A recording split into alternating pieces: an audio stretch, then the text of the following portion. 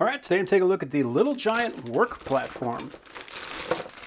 So it does come with some instructions, but this is the main guy right here. So you can see on the bottom we've got these strips. So there's some kind of like plastic or Teflon. We have a nice thick grade of metal right here. All the way along the bottom I can see these long beads where they welded it, so it looks like they did a good job making sure that this thing is not going to be falling apart. On the top there's these raised holes all the way around, so even if it starts getting slippery, you're not going to have to worry about actually sliding off of this thing. There is a weld on the corner here, so we don't have to worry about too much pressure pulling this thing forward and allowing it to slide forward on the ladder. And there's this notch right here, so that when we fold this thing up, it has a positive stop. And where this ladder sits on that bottom rung, this is a nice thick piece of metal right here. This whole thing feels like a very sturdy thing, which is important because this thing is designed to hold 375 pounds, which is the same weight that that Little Giant ladder can hold. And I'm going to be putting that to the test today because that is right around where I weigh. So I'm going to find out if this thing can actually hold that much weight.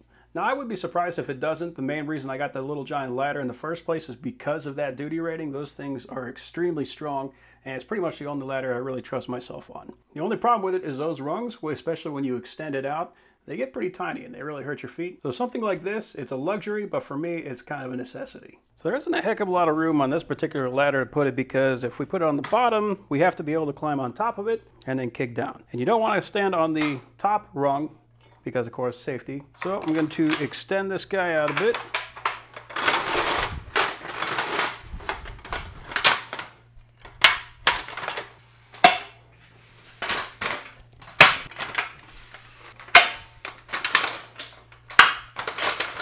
All right, so we want this to go something like this. So I'd be looking at working at about that level. I'm going to take my microphone off, but you'll see exactly what I'm going to do.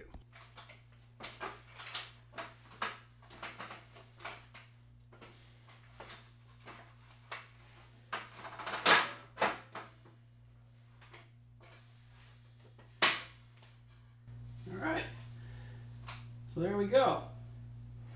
And yeah, that actually feels pretty darn comfortable. That is not bad at all.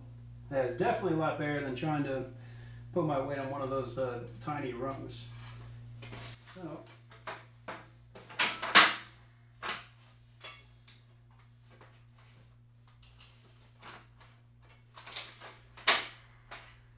yeah, that is not bad. I'm pretty happy with that.